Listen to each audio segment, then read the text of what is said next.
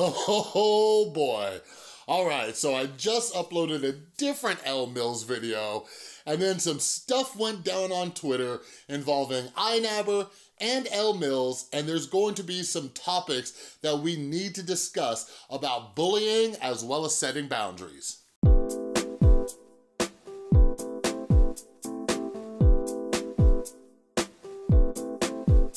What is up, everybody? This is Chris from the Rewired Soul, where we talk about the problem, but focus on the solution. And if you're new to my channel is all about mental health. And what I like to do is pull different topics from the YouTube community to try to teach you how to improve your mental and emotional well-being. So if you're into that stuff, make sure you subscribe and ring that notification bell.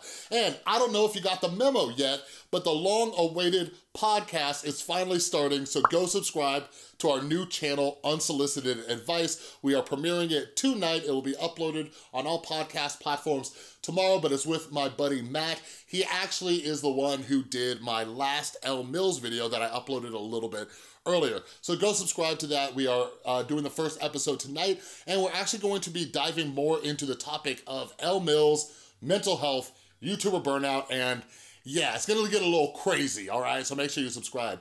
So here's a little story about what happened. So when I uploaded the last video, after I do that, since the YouTube notification system isn't always working for everybody, I take advantage of social media.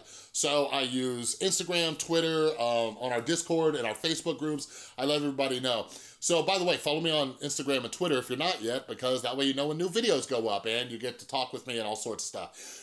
Well, anyways, I was going on there and I was like, am I following Elle Mills? Because I was gonna tag her in my tweet about it. And because Matt did a phenomenal job with that video, like, please go check it out. It'll be linked up in the info card.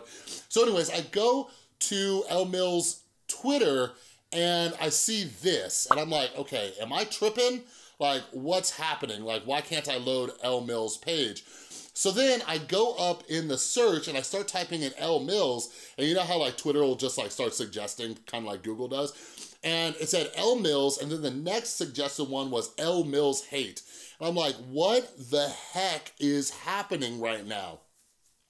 So I start scrolling through, trying to figure out what's going on. I start seeing a lot of people saying that Elle Mills is being bullied, then people saying that, you know, she was bullied off of Twitter, and I'm like, what's going on? I see some mention of a tattoo, and I don't really know what's going on. Then I see iNabber said something about it, so I'm like, okay, and I keep going, and then I see this tweet right here from iNabber, and he basically said this about Elle Mills' tattoo. So yeah, Elle Mills got a tattoo in Comic Sans that says tattoo, all right? So iNabber tweeted out making a joke, but you know, a bunch of people on the internet went in on Elle Mills, which led to her deleting her Twitter. And I'm gonna save some of my comments and things like that for our podcast tonight. But I do wanna talk about a few different subjects involving bullying and setting boundaries and all that. So Elle Mills, as we all know, she's been on this mental health journey since last year.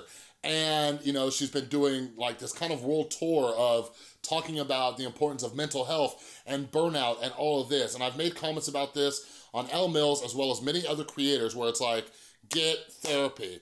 So one of the things that is fascinating to me is Elle Mills has made videos with Katie Morton, and one of her last videos with Katie Morton was about Elle Mills' weight loss journey, right?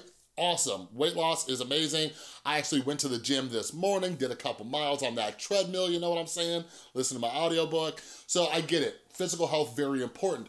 But what we're seeing, and one of the reasons I have this channel to get through to all of you, physical health is important, yes, but we need to focus on our mental health as well.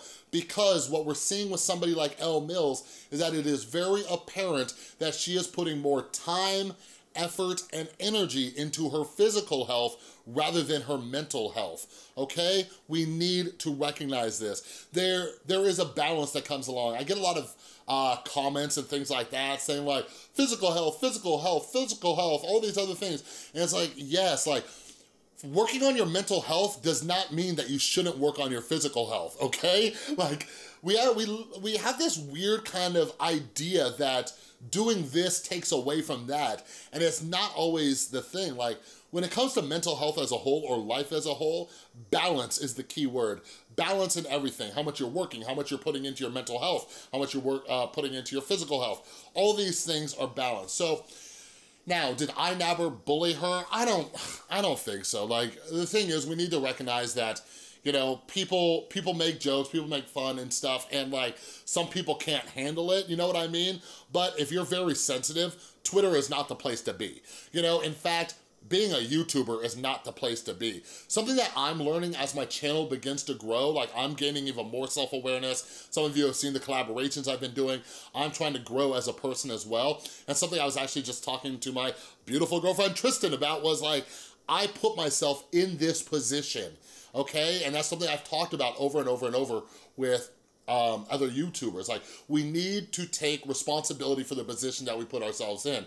Now, Elle Mills is younger, okay? So, but we all need to realize that. Like, I told you one of the quotes I remember from a recent book I read was, increased levels means increased devils, right? So, like, the more we move up, the more stress we're gonna get. Like, a lot of people want the promotion. They wanna be the business owner. They wanna, you know, be their own boss and all that. They think it's all easy peasy. But with all that comes new stresses. So, I mentioned this the other day in a video when I was talking about Demi Lovato, and it's about expectations, right? Like, reading a lot of the things on Twitter, like, man, Twitter is just like this crazy place. Like, I just recently got into Twitter and woo-hoo-hoo, it is crazy. But anyways, like, we need to look at our expectations of what Twitter is. Like, I saw a lot of people saying like, y'all need to quit bullying. Y'all need to quit bullying, right? Like, do you really think that your tweet is gonna just change somebody's whole perception? You know what I mean? I kind of like look at it like honking your horn at somebody, right? Like, there's some people who are just honk happy, but like, we need to recognize, like, do I really need to honk like with this? Like, did my honk just completely change the way this person drives forever? Or did I just exert some energy that I didn't need to while also annoying all the other drivers around me, right? So how much is your tweet actually doing this, right? But I always say, I preach that it's a lot easier for us to fix us than it is to fix the rest of the world, right? So we need to look at our expectations. Like, if you ever envision this beautiful day in which nobody on Twitter is gonna say something terrible or be a dick, you are setting yourself up for failure. For some people, that is entirely what Twitter was designed for them to spout off their rude or ignorant opinions. That is just what it is, okay? So lower your expectations of Twitter and social media as a whole. People have more anonymity. They are more likely to say things that they would never say to somebody's face. This is what's going to happen, all right? And again, we're gonna dive more into the topic of Elle Mills and this tattoo, but briefly I'll touch on it just to give you a sneak peek. Like, Elle Mills, getting that tattoo, like, I wonder what her thought process was or what she expected. Again, going back to expectations, what did she expect when she posted that? Did she think that she wasn't gonna get anything but love and support for that tattoo? Like, she kind of did it in my, you know, I'm guessing in a joking way, you know, like, I don't really know. But the next thing and last thing we're gonna talk about is boundaries. For a long time, I've been a big believer in don't quit social media, all right?